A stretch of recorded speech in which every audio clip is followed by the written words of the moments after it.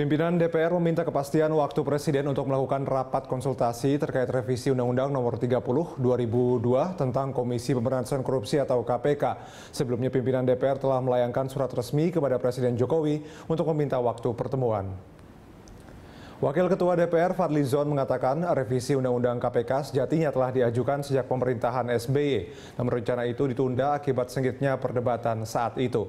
Kemudian DPR periode 2014 hingga 2019 atas usulan pemerintah merevisi dan memasukkan dalam prolegnas prioritas. Meski revisi tersebut sama sekali belum dibahas, Fadli berharap rapat konsultasi akan memberi kejelasan terkait revisi Undang-Undang KPK. Lebih banyak yang bisa kita kirim ke luar negeri. Jadi program kalau mengenai revisi, saya kira revisi terhadap undang-undang inisiatif itu kan adalah hak setiap anggota. Itu setidaknya oleh 25 anggota plus lebih dari satu fraksi.